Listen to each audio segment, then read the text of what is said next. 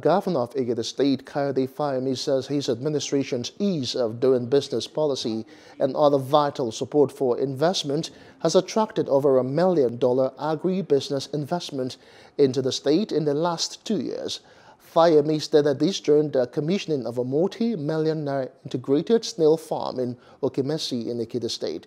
The governor promised to continue to provide enabling environment and strengthen the ease of doing business policy to attract more investors.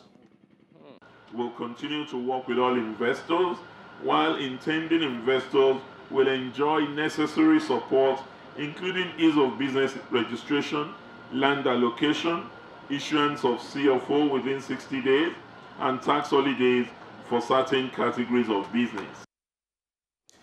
Earlier, the initiator of the project, Aziz Oluwole, said the project was proposed to occupy a 100,000 square meter of land to make it the largest snail farm in Africa and the second in the world.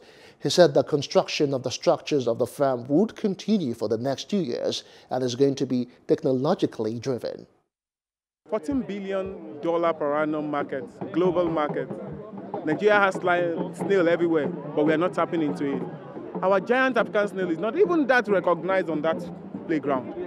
And slime is a huge market in the cosmetic and pharmaceutical industry. So can we produce that in Nigeria? Of course, yes. Are Nigerians smart enough to do it? Yes. Are there young guys who will be willing to do agriculture? Yes. Can we make it a little bit more conducive and more profitable in such a way that people can come and they can work and be proud to be a farmer, to be farmers? Of course, yes. And this is the vision. A vision where we can put farming, hospitality, tourism, training, and of course, history or culture. Hello, hope you enjoyed the news. Please do subscribe to our YouTube channel and don't forget to hit the notification button so you get notified about fresh news updates.